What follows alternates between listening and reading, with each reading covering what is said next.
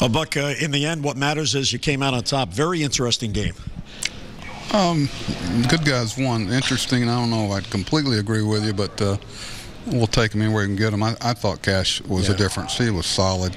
Didn't give up a ball hit on the barrel the first inning. He gave up 2 runs. It's just, and that test your mental toughness, especially after last outing. He could go that here we go again, or he can, bow up and do what he did. 7 strong innings, and I thought Mike Wright gave us some big innings, and he gave up a broken bat single too. But but we got some luck back at us with the 2 line drives in the last inning. What is it about Cashner and his ability to stay composed? Because in that first inning, a couple of plays behind him should have been made, weren't, but yet he didn't let it get away. Well, that's the challenge that our pitching staff has faced here recently, and it's been a challenge for us all year. I was just talking to him about it in the clubhouse. That's a difference in guys that you do what you can do, and if we don't convert the balls that should be outs, you just got to keep pitching. And with some of the challenges he had tonight, not self-inflicted, that makes it even more impressive.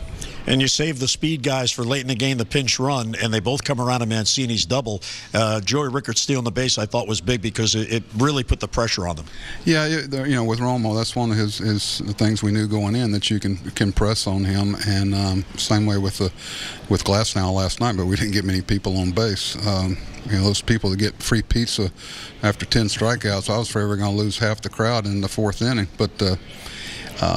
Trey was sitting on a breaking ball the whole at bat. He even took a 3-0 fastball down the middle when he was hitting, because he was sitting on a breaking ball, and he converted.